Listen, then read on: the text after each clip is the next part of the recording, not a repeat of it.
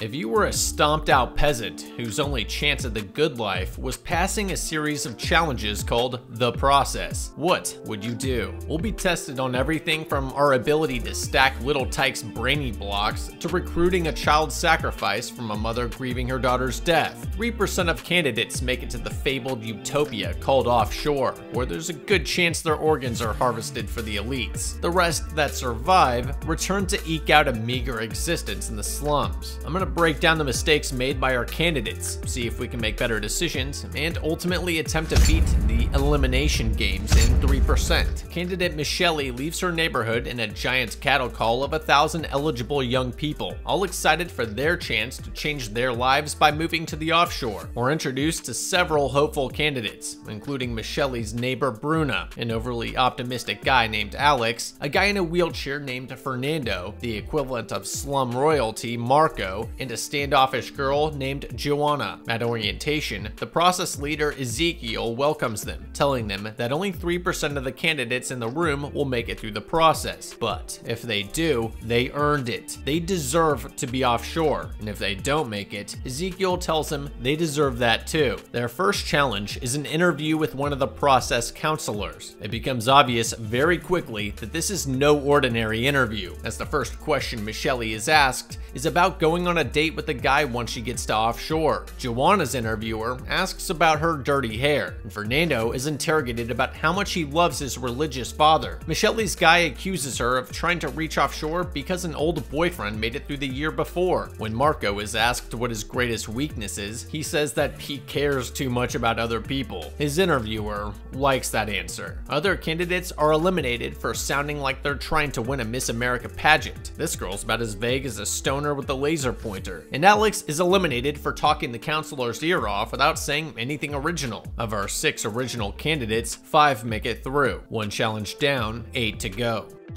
I know I say this a lot, but seriously, staying home to game is a proven strat for staying alive. I'd recommend downloading the mobile game Star Trek Fleet Command with my link in the description below. Star Trek Fleet Command is a free-to-play open-world MMO game that will put your skills and strategies to the test. They just launched a new expansion, the Star Trek Lower Decks Story Arc. Commanders can now unlock a new ship, new ways to strengthen their crew, and 3 brand new officers, Mariner, Boimler, and Badgie, for the first time in 2D. The new ship, the USS Cerritos, is epic. It allows players to buff the rest of the ships in their fleet. This buff is a Swiss Army knife that will improve over time, letting players increase damage, penetration, mitigation, and shields. There's a lot of fun game mechanics. You can craft a powerful ship by unlocking unique models and upgrading equipment. Assemble an away team by sending officers on expeditions to acquire new resources and develop new improvements. Work with your alliances to battle alongside your allies to capture territory, pool resources, and dominate the multi-universe. Build your base and upgrade your space station to maximize your resources and efficiency. Earn faction reputation among the Federation, Romulans, Klingons, Rogues, and Augments to unlock unique ship characters. And you can't forget the notable characters like Kirk, Spock, Picard, and Worf. Download Star Trek Fleet Command and showcase your unique gameplay using my link in the description below. Thanks to Star Trek Fleet Command for sponsoring this video. This isn't the interview round at Miss America pageant. This is more like interviewing to work for Patrick Bateman. They're prodding the candidates for emotional weaknesses and sensitive spots. They're trying to eliminate desperation. As with Marco and Joanna, it doesn't really seem to matter if you're arrogant or aloof, just that you're confident and unaffected by their attempt to upset you. As we learn later, this test to reach offshore is in its 104th cycle, which means everyone they grew up with in the neighborhood failed their test at one point or another. Each of these candidates should have been asking their neighbors when they were eliminated and learning from their mistakes. We later learn that a vigilante called the Old Man trained Michelle for a year to beat the process. She orchestrated every emotional beat in her interview to pass. If she can do that, so can you. However, if you fail to prepare properly for the interview portion of this test, one other strategy to use is to mirror your your interviewer's body language. What you say only accounts for 7% of your communication. 55% of your communication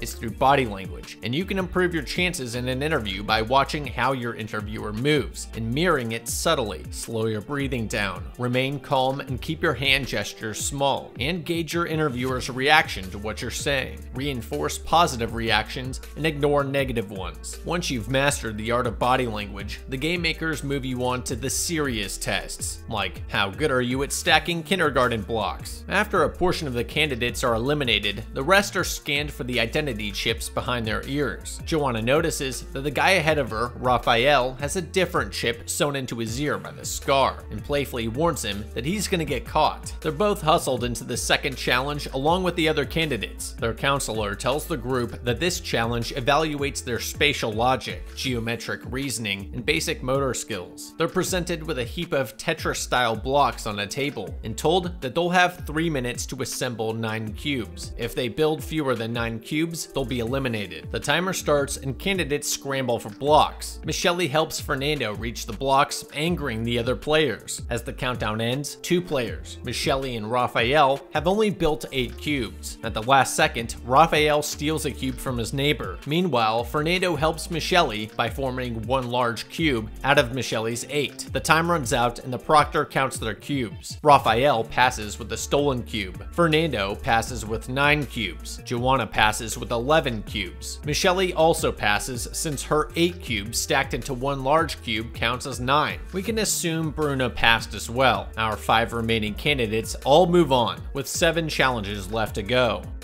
3 minutes to build 9 cubes means you have just 20 seconds to build each one. Not much room for error or panicky feelings. Every single one of these candidates should have heard of this challenge from failed candidates before they arrived. If I'd grown up knowing that this was coming, I would have practiced in my spare time, with bricks or wood, or even drawing out the shapes and fitting them together. If you failed to adequately prepare for this challenge, then your best bet is to focus on building the simplest cubes possible. 3 U-shaped blocks and 3 T-shaped blocks will quickly fit together to make a cube, as well as 3 long L-shaped blocks and 3 short straight-shaped blocks. So pull as many of those blocks toward you as you can and then form your first cubes. You should be able to form at least a handful of cubes very quickly with this method. You might tap out all those pieces, especially once others see your strategy. In this case, we need to build 1 cube. Remember the build order. Immediately grab the same set of blocks for each of the remaining cubes that we need to build so nobody takes a crucial piece we need, then repeats our first cube. Technically, you should be able to build more than 9 cubes, like Joanna does. At that point, you're safe, so your extra cubes become friendship building gifts to earn you brownie points with other players. Of course, don't let the other players sabotage you. Guard your 9 cubes with your life, but if you have the chance to be Fernando, don't be a Raphael. As for Fernando forming Michele's 8 cubes into 1 big one, this could easily have backfired, since technically it is 1 cube. But since it was her only chance, he did her a solid. The fact that this strategy and Raphael's stealing worked tells us a really important strategy for the rest of the tests. Cheating does not get you disqualified. The test admins don't care how you pass the test, just that you pass it. Of course, sabotage should be a last resort, as it's gonna make you an easy target moving forward. A dangerous thing in a series of tests where sabotaging others is allowed. In a new twist, Michele and Bruna are separated from the other candidates as potential moles for the resistance group back home called The Cause. The head of security brings them to a ventilation room and says that one of them is a mole and that one of them must confess or both of them will die. Michele begs Bruna to come clean, but Bruna claims she's innocent. Michele convinces Bruna to help her attack the interrogator and run away, but then lets Bruna attack by herself. Bruna is killed and takes the fall as the mole. Later, we learn Michele trained to beat the process because Ezekiel killed her brother.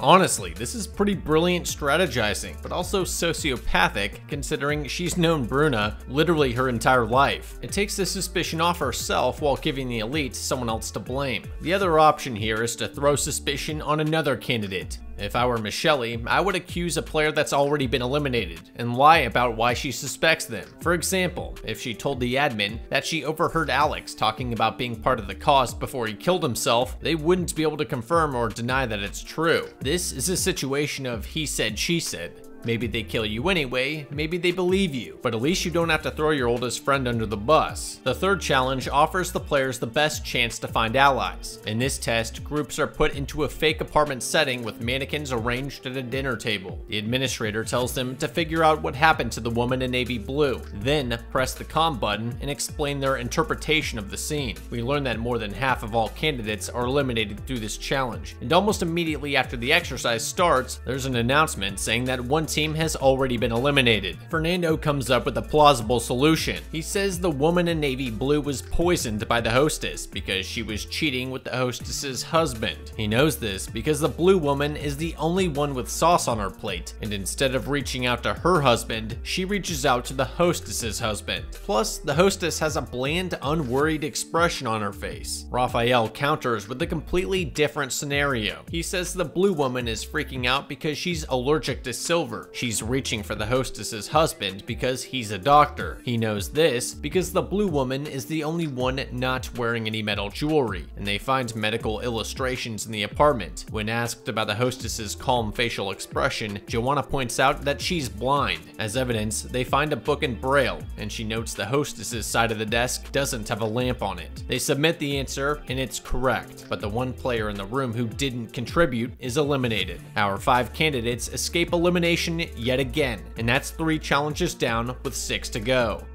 Before anyone starts theorizing about the scene at the dinner table, they need to be searching the room for contextual information about the people at the table and sharing it with the group. If they had opened drawers in the kitchen and office areas before assuming anything, they would have learned that at least one person at the table is likely a doctor, thanks to the anatomical charts, and another is likely blind, thanks to the book in Braille. Then it's time to point out clues in the dining room scene itself. Shelley confirms they're from the Offshore by noticing that they have vaccine scars on their arms. The fact that 2 people have dirt on their shoes is a great clue found by Fernando, suggesting that 2 of the people are guests, as is the realization that the hostess's facial expression is different from the others. Raphael correctly incorporates cultural and social information into his interpretation by pointing out that the Offshore would never represent a murder in a story set there. That narrows down the possibilities to something accidental or natural. Instead of telling everyone Fernando's answer is completely wrong and he's an idiot, Raphael could have phrased it better by pointing out the additional pieces of evidence that disagree with Fernando's guess. The next challenge puts 7 candidates in a box with 6 coins. They're given 15 minutes to choose who among them should be eliminated. If they can't decide, they'll all be eliminated. The process of elimination is up to the group, but they're told they'll do the next challenge as a team, so they should pick wisely. Raphael tries to keep coins to himself, saying the others can fight over the rest, but Marco fights him for it. They try to eliminate him as a cheat, but he reminds them that they wouldn't be there had he not solved the last challenge. Fernando votes for Joanna, but Joanna gestures to Raphael about a secret allegiance they formed earlier, and in retaliation, he votes for Fernando because of his wheelchair and physical inability to complete possible challenges. Fernando uses the group's pity against them to help keep himself in the game. He tells the others if they eliminate him, they'll be taking away his chance to ever walk again. They decide to tear up a scarf and pull for long pieces. Whoever gets the shortest piece will be eliminated. Joanna loses, but when the administrator comes to ask for the loser, she reveals she kept a coin to herself. Our 5 candidates avoid elimination, and a player named Lucas is eliminated instead. 5 challenges remain between them and the Offshore.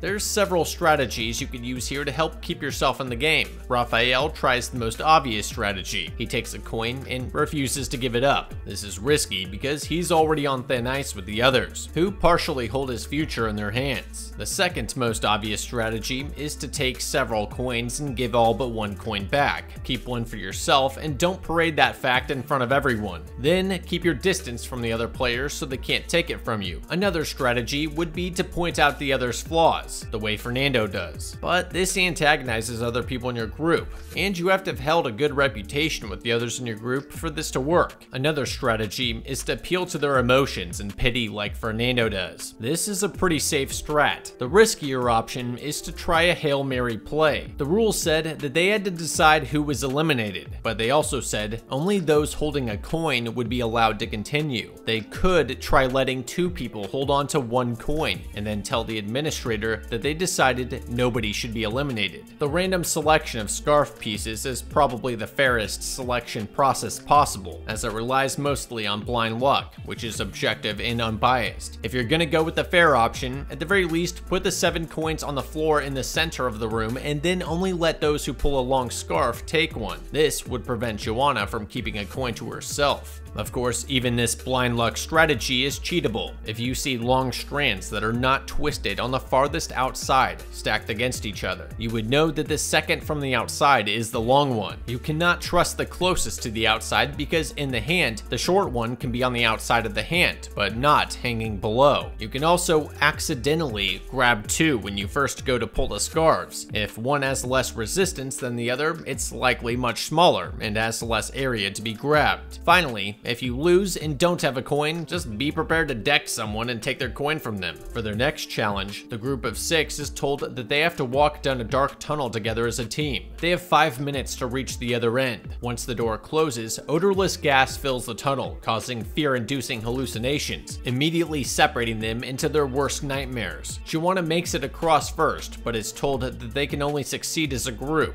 She goes back for the others and tries to warn them about the gas. Only a couple are able to listen. With seconds to spare, she drags Agatha down the tunnel by her leg and convinces Raphael to follow her even though he doesn't trust her. Our 5 candidates yet again pass the challenge. That's the 5th challenge down with 4 more to go. Before they entered the tunnel, the group noticed that an eliminated candidate had wet herself after trying to get through the tunnel, while the other eliminated players seemed fine. I would assume the tunnel is scary, but not dangerous. Since this is an all-for-one type of challenge, I would put Fernando at the front with his wheelchair, then form a chain holding hands to move through the tunnel as fast as our slowest teammate, which is technically Fernando. We don't know how long the tunnel is, so we have to assume it might take us most of the 5 minutes to get through, and move quickly from the start. Staying together also makes it possible to defend against anything that might attack us or slow us down. Even with the hallucinations, they should still be able to remember the ultimate goal of this challenge: reach the end of the tunnel. They should also know that that's the only way to stop whatever's happening in the tunnel. It doesn't matter what the guy next to me claims he knows about my past bad behavior. We need that asshole to get us to the next round. Next, the candidates are guided to a series of dorm rooms set up in a storage section of the building. When they wake up, they find the doors are all sealed. Marco pulls a lever in their room and finds a projection of 1s and 0s on one of the hallway walls. He tells everyone the 1s and 0s correspond to the levers in each of the dorm rooms. He tells them they'll need to work together to solve the puzzle. 8 runners plus 3 people in each room to pull the levers, plus Marco means we're down to our last 33 candidates. The 8 runners tell people waiting in the rooms the order of each room's levers. 0 means leave the lever alone. 1 means pull the lever down, and they have to do it before a new sequence appears on the wall. Everyone pulls together and successfully completes the sequence, but instead of letting them out, the admins release 1 pack of food and 1 container of water into the chute besides the wall. The candidates argue about who should get it, and Michele convinces them to do it alphabetically so it's fair. They're forced to pull the levers over and over and over again until each person gets a food and water packet, and still, the exit remains locked. Even though it's technically the same location because the admins changed the rules here, I'm counting this as its own challenge. Our 5 starter candidates are still alive, and they have 3 more challenges to go. This is a stamina and coordination challenge. Marco organizes this well to begin with, but he assumes that they only need to do this once. Once they receive 1 parcel of food and water for all that work, however, they need to change their strategy to avoid exhaustion, since they will need to complete this 32 more times to feed everyone. We can't afford to mess up the numbers even a few times, especially when exhaustion sets in. Memorizing is just too risky. Instead, each runner needs to just hold up their hands. 1 means keep a finger up. 0 means put a finger down. Replicate the code on your fingers and you can easily convey the information without mixing up numbers. We also need to be as efficient as possible when pulling levers to not wear ourselves out. Everyone's pulling the levers with their arms when they need to be pulling with their legs more. If they can use their legs by pushing on the steel behind the levers while putting their full body weight on top of it, it'll be more effective. They need to squat behind the bars on the top of the lever platform and then get their feet on the wall to push down. They should also use multiple people on one lever, one to push, one to pull. This will be far faster and easier than having one person just struggling on each lever. Another strategy is to take turns pulling levers rather than having all 3 people pull levers every single time. If one person pulls all the levers one round, then the next person pulls all the levers the next round. This increases the amount of recovery time between rounds of exertion and prevents wiping out candidates completely before they've had a chance to eat. The other option here that they never try is using a metal bar from one of the beds to break open the locks on many of the locked storage rooms on this floor. They could be empty, booby-trapped, or filled with food, but they'll never know if they don't try opening one. These are simple padlocks. If one person puts tension on the U-locking loop by pulling on it, and another repeatedly bangs on the locking mechanism with a metal pull hard enough, it should dislodge the pins enough for the loop to slip open. Once everyone's been fed, the administrators change up the challenge by dropping all the food and water down the chute at once. Michelle manages to get everyone to share by suggesting they let her sort it all first, which ends with all of them getting 3 packets of food and water each. Marco tells Raphael that the change signals a change in the game, that they have to find a way out of the storage facility. Marco and Raphael gather several of the bigger guys and manage to wedge open one of the doors, but behind it, there's another gate. Frustrated, everyone gives up. Why did they just give up right there? For all they know, the next gate is the last one that they have to open. Now that they've opened one, they should gather some of the better rested candidates to the door with even more metal bars, double or triple up on the wedge that's holding the gate open, and then begin using their collective leverage again on the second gate. If they had done this, everyone would have made it out of this test alive. Instead, things get Lord of the Flies very quickly. Furious that his plan to open the door didn't work, Marco forms a gang of the strongest players and bullies the other candidates for their food and water, believing that the entire process test is meant to separate the elite from the ordinary. He begins stealing from everyone and then trapping people in dorms. Michelle tells her group they have to defend themselves. Meanwhile, Joanna looks for a way out. She finds Agatha sleeping in the hallway and takes her shoes. She puts them on her hands and then climbs up the food chute. Michelle and her group create a barricade to keep Marco and his gang out, while Marco terrorizes a group of the female candidates. When one hides food, he hits her with a metal bar, killing her. Raphael confronts Marco, painting a target on his back. Marco and his group of 4 goons chases him throughout the facility, threatening to kill him. Raphael begs Michelle to let him in, but she won't until he whispers something to her. The barricade starts to fail. After a pep talk from Ezekiel, Joanna returns, finds a metal bar, sneaks up on Marco's goon and knocks him out. Then, she lets out the people Marco locked up. They all swarm his gang and nearly beat them to death, until Joanna stops them. A siren sounds and the gate opens. Of the fallen, only Marco gets up and tries to reach the exit, almost getting through the gate, before he's crushed by the closing door. Of our 5 starting candidates, 4 passed this challenge. Marco simply wasn't up to the task. In total, 8 of the 33 remaining players are eliminated, leaving us with 25, which is technically fewer than 3% of the original 1,000 players. The admins could call this test right now, but that would be too easy. There's a couple of strategies we could employ here. It simply comes down to this: avoid Marco or kill Marco. I think the best option is to avoid Marco. Building a barricade is a temporary solution that encourages conflict. He'll see the barricade as a threat to his elite status. Even if they gave him their food and water, he would likely tear it down just to send a message. The first way to avoid Marco is to climb up the food chute like Joanna does. Looking into the pipe, we can see that there are 4-inch tack welds on 2 sides. A single unfused tack weld can hold over 200 pounds. 4 of them will easily be able to hold any candidate's weight. Start having people climb up one at a time. The lips on the vents will create easy finger and footholds. We don't know what they'll do if everyone begins climbing out, but that is the simplest way out of here. The second way to avoid Marco is to try breaking the lock on an unnumbered storage room, and then hide inside, shutting the door behind us. The third way to avoid Marco is to rush for the open gate, let ourselves into the hallway beyond, and then remove the wedge holding it open.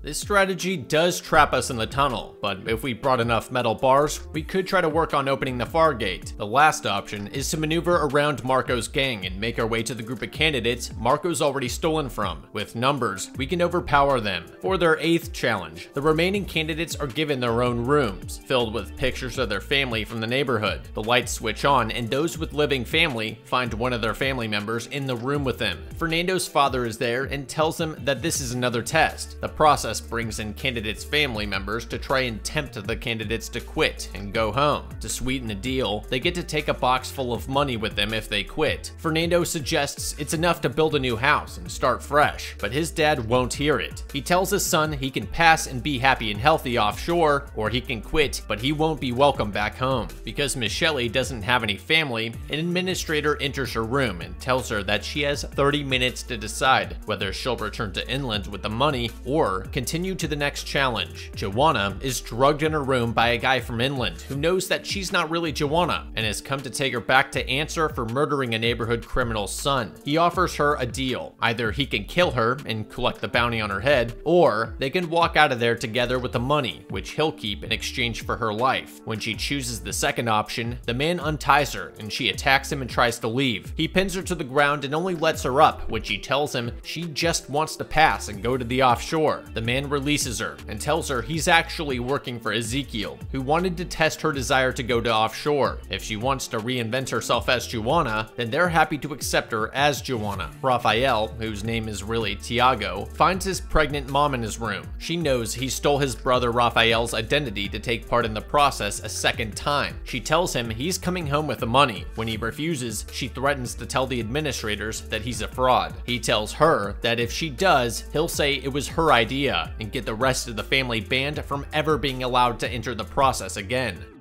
The simplest solution here is to ignore your family, leave the room, and tell the administrator you're staying. This prevents manipulative or distracting conversations, threats, or emotional vulnerability from hurting our chances. Going home with a consolation prize like this might seem worth it. That is, if we have any hope of defending it. Michelle has no family back home to help protect her huge jar of coins. Raphael's family would likely squander their money if it wasn't also stolen. Fernando won't have his father's support if he returns to the slum. His father is a popular pastor back home, and without his support, Fernando's likely to lose the money anyways due to the rampant crime in the neighborhood. Joanna has a bounty on her head. She'd be dead anyways, money or not. Taking the prize money just won't do much good. Our 4 remaining candidates choose to stay in the process, leaving them just one more challenge to pass. The candidates are told to expect individual tests now. Michelle's individual test is to convince Bruna's parents to sign their younger daughter up for the process, after telling them Bruna has died. They're devastated when she tells them a lie about how Bruna died in a freak accident. In order to convince them to put their younger daughter through these tests, she tells them that her own brother was murdered when he went through the process, but she didn't seek revenge. She passed the tests and now lives a good life, and their younger daughter can too. In the end, they agree to register their younger daughter, and Michelle passes her test.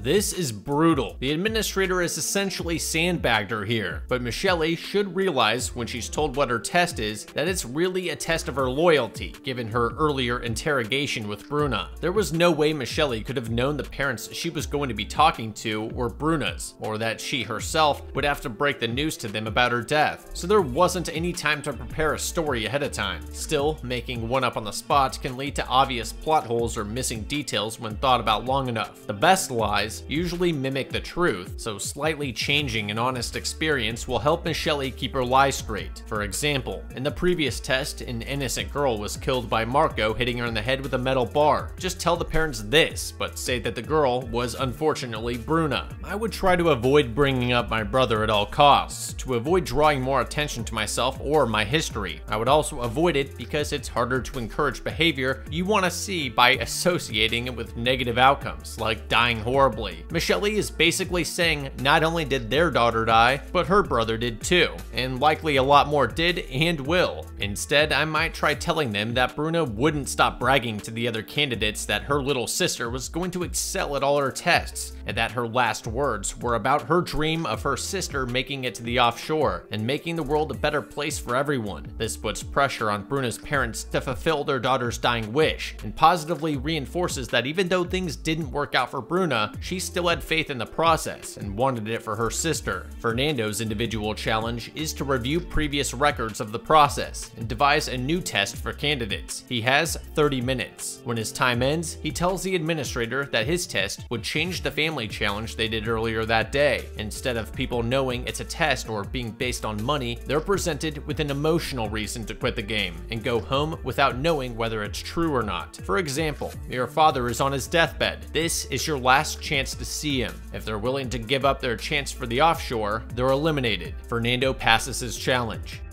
It's hard to know if a test will be new or not if you don't know what tests have already been used before. And as Fernando says, 30 minutes wouldn't be enough time to go over all the previous tests from the process. It would still be a good idea to think of something as a backup plan in case his test modification plan wasn't considered good enough to pass. Ultimately, we've seen two types of challenges so far: mechanical skill tests and social experiments. Mechanical skill tests are probably easier to create, but less impressive. The social experiments really all seem designed to test how badly a candidate wants to make it offshore, or to see if they have leadership skills. In that sense, I might suggest a social experiment in which a candidate picks the worst possible team for their competition, and then have the candidate assigned to that team for the next challenge. Just make sure that anything you suggest, you're capable of doing, because they may give it to you. Raphael's individual test is to trigger projections of the founding couple of Offshore on opposite walls at 6 p.m. that evening. Only problem is, the switches for the images are on opposite ends of a very large hall. In order to pass, he'll have to get someone to help him. Raphael tries to convince several eliminated players to help, and Joanna, but none will. He comes clean to Fernando about being part of the resistance group, The Cause, but also tells him that Michelle is too, and if he won't help him pass the test, he'll tell the administrator she's a part of the cause. Fernando agrees and helps him pass. Outing himself and Michelle to Fernando was extremely risky, especially since he's hoping Fernando's love for Michelle will win out over his belief in the process, something that's been brainwashed into him since he was a kid. He could have told Fernando that only Michelle was part of the cause, and he'll give her up if he doesn't help. The problem is, this only makes him look like more of an untrustworthy asshole, and lessens the credibility of his claims. After all, if he's not part of the cause, how does he know she is? A softer option is to tell Fernando that the individual tests are not individual. The administrators of the test only said they were. Raphael could lie and say that if Fernando doesn't help him press the other button, Michelle will be eliminated. This doesn't implicate anyone, doesn't make Raphael look like a self-serving asshole, and has plausible deniability, since nobody would know Raphael's actual game. Fernando would not risk getting Michelle eliminated, so he'd have to cooperate. Alternatively, he could have simply told Joanna he stole his brother's identification marker. It's the truth. The process is already selecting for this type of behavior, as evidence of him passing the cube game by stealing, and Joanna herself is ethically lacking and would probably appreciate his motivation. In my opinion, Fernando is the better option, as we actually have leverage over him. Joanna gains nothing from helping him, considering she thinks all the rest of the tests will be individual. After all the remaining candidates pass their individual tests, a welcome reception is thrown for them. Seeking revenge against her brother, Michelle slips through the crowd and attempts to use the poison she smuggled in under her skin to kill Ezekiel, the man who murdered her brother. Unfortunately, his drink gets switched with another guy who dies instead. An investigation begins. Unfortunately for Michelle, there was surveillance of her lacing his drink. She's tortured for information, then shown video footage of her brother living offshore. Ezekiel tells her that the resistance group used her. Instead of killing her, he tells her he'll take her offshore, where she can see her brother again, but that they'll have to reprogram her first. Michelle agrees.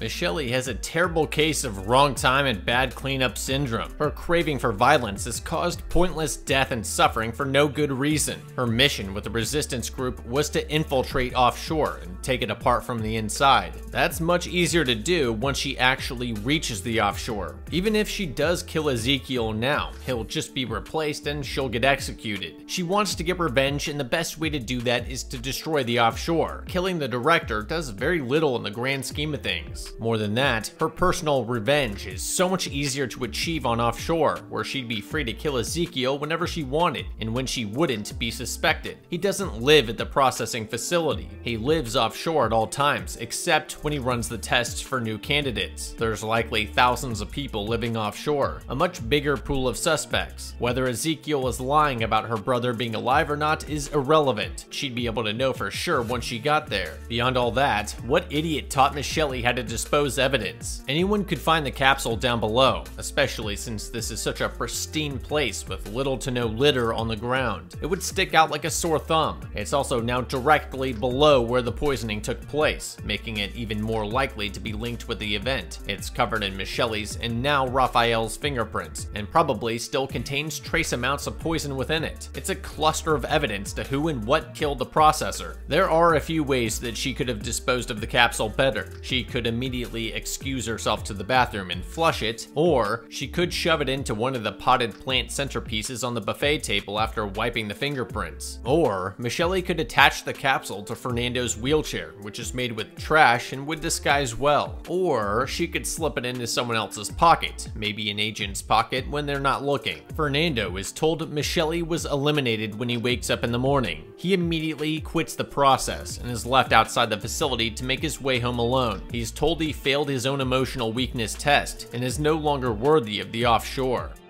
Fernando's final challenge was to become the guinea pig for the new game he designed. He snapped due to his own emotional weakness and impulsiveness. Why make such a rushed decision? Candidates have been whisked off to new challenges throughout the whole process. For all he knows, she's just off doing another test. He should have honestly seen this coming, or at least recognized it as the very test he designed, and avoided the temptation of falling for it. I mean, he could quit at any point later on before leaving for Offshore if Michelle really was eliminated. Raphael and Joanna are led to the final test, called a purification ritual. It's the true Offshore initiation, in which candidates are sterilized to prevent heredity from being the thing that keeps humanity going. Instead, merit through the process keeps humanity alive. Raphael is shaken. All he's talked about is wanting kids, but in the end, he finally agrees. Whether this is because of the plan of the resistance group or not is left hanging. Meanwhile, Joanna is pulled from the ritual and taken to meet Ezekiel, who has one more test for her. He shows her a captured man, one who had previously assaulted her back home. Ezekiel tells her he believes she's special and can work with him to protect Offshore, if she's willing to kill the captive by pressing a red button. When she refuses, he calls her worthless. Realizing that even the utopian elite sterilize, manipulate, and kill people, she decides she doesn't want to be a part of the 3% anymore. She laughs at him and shames him for lacking humanity. He eliminates her and kills the man anyways. She leaves the facility and takes Fernando with her.